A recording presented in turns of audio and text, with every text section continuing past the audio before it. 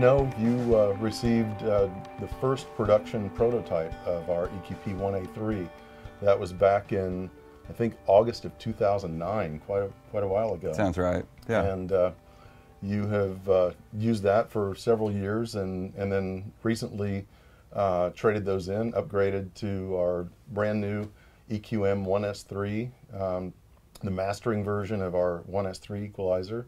Mm-hmm. And I was wondering if you could tell us a little bit about, you know, how you use the original 1A3s, and then maybe how your workflow has changed to incorporate the newer models.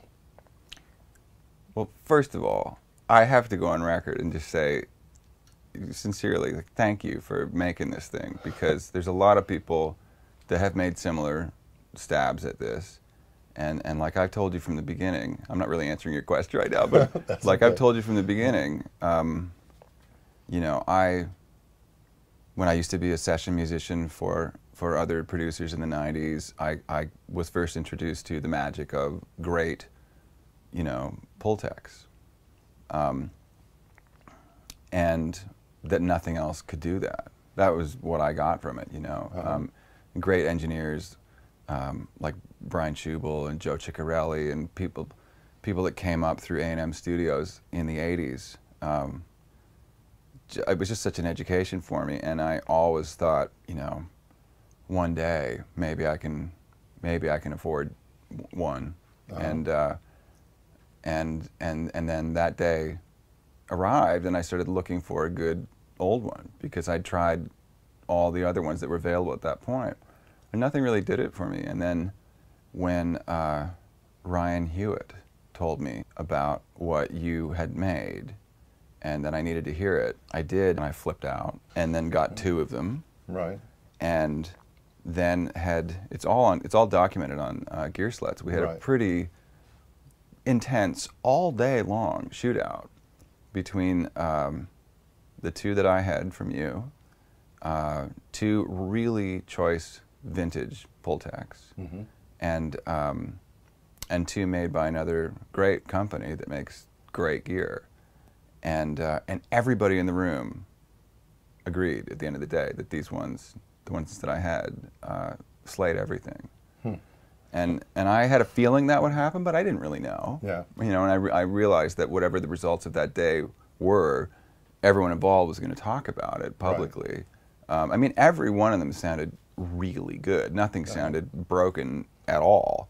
But in terms of like just doing that zingy, magical thing that my perception of what a great vintage one did, the one that knocked that out of the park the most was yours. So seriously, thank you. And I know you spent years, and I don't know if people know how long you spent developing this. It's not like you kind of spent 6 months in your garage and like, okay, let's throw this against the wall and see what people think. It's wasn't it like close to a decade or something? It was close to that.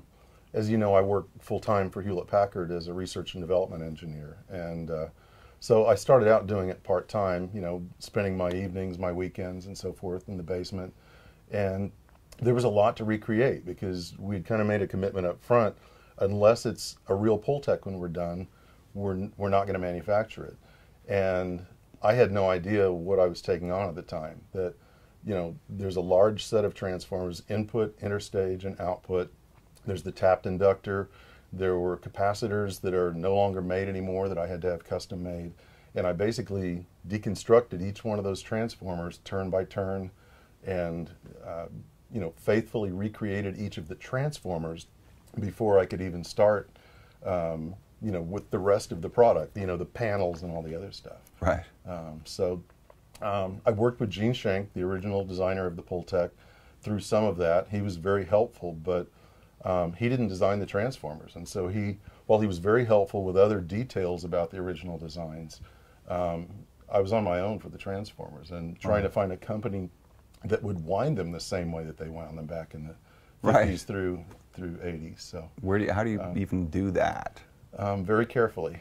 I mean, I was lucky. About the fourth transformer company that I started working with, we developed a very positive relationship, and they had started as a small company, and so they were sympathetic to my needs, and and basically said, we'll hold your hand, you know, until you get to a Wow. product. So, but yeah, it was a lot of work, and Well, it shows. So, to answer your question that you asked at some point in history, I mean, both versions are stunning. For me, I really wanted the higher frequencies to be on a shelf. So that alone, you know, in this version was a really great difference for me, because I don't know why, but I don't overcook the high frequencies, but I am obsessed with having the right amount of them, yeah. which is a pretty funny sentence. This is not a very technical answer, but there's something so glorious about the high end through these units that, I don't know, just to my aesthetics, my taste, my ears, I wanted to hear a shelf more than like a specific, you know, although I had done many mixes running through the original versions where it was a specific thing, and we just kind of put it to where it sounded right, you know. And actually, on lots of mixes, what I wound up doing, oddly enough, and anyone that has those units should try this if they haven't already, I would set the frequency to 5K and turn that up. That seems really low. It sounds amazing. 5K, I remember doing, I did it all the time. Sometimes 4K. Not on every mix, but on a lot.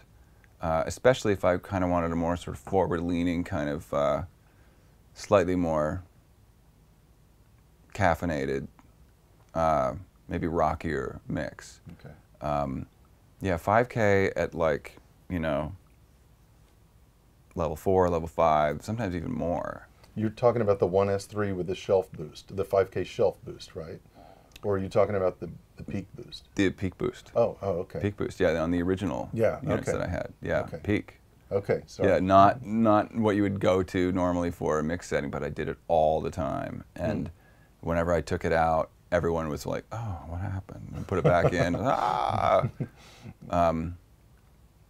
So it's just for me, the shelf works better, and of course, you know, it's a real luxury. But having, I never know the right word for it, but the stepped, what do you right, call the that? stepped control, the mastering version, whatever.